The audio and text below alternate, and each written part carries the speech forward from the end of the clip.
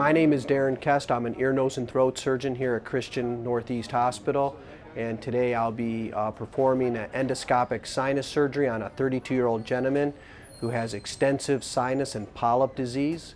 He's had 2 previous surgeries in the past at a different facility, and he's not done very well or responded favorably to medical management, and his condition reoccurred. He ends up with reoccurring sinus infections requiring antibiotics. He has difficulty breathing through his nasal passages because those polyps have grown so big they're blocking his ability to breathe. So today we plan on doing an endoscopic approach. We're using a technology called image-guided navigation sinus surgery, which will allow my instruments to communicate with the imaging to make it more safe for the patient and get a more thorough procedure performed today. I'm going to be entering into the patient's right nasal cavity. What I visibly see here is just extensive polyp disease. The instrument I'm using is called an endoscopic mini shaver, and it's kind of like roto-rootering the polyps. So you'll kind of miraculously see them disappear. Because of the extent of the disease, I'm going to cauterize as I go along. So obviously it's very hard to know where you're at, so you really rely on the image-guided navigation in order to help direct you, because you just got such extensive disease, and also the previous surgeries. I almost don't even need to really look at the patient as much as I normally would, just because the anatomy is so altered. So right now I'm just trying to get control of some of these polyps in the nasal cavity. All this white grapey stuff, this is all just polyps. This was completely obstructing this gentleman's ability to breathe through his nose. He has a medical condition that makes him susceptible to developing these polyps. This is not a life-threatening condition, so we don't want to do anything to put him at risk for anything, any serious injuries, but we have to do the best we can operatively to make him as successful as we can medically, post-operatively. Trying to cauterize right now. Most of my bleeding's coming from the septum, from just the mucosal damage from removing the polyps. There's some fragments of bone from the ethmoid sinuses, as it looks like I'm in the ethmoid sinuses.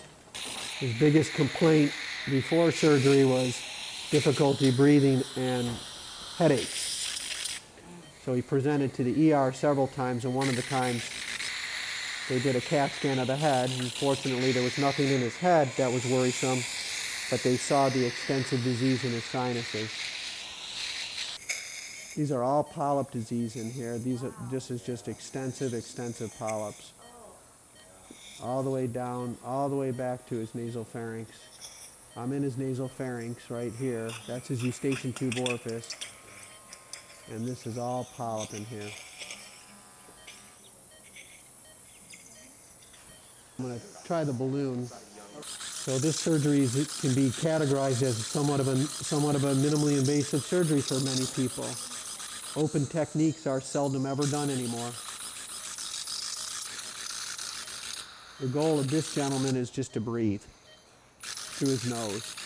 You see the screen here? So this screen goes against the walls, and that screen is impregnated with a steroid.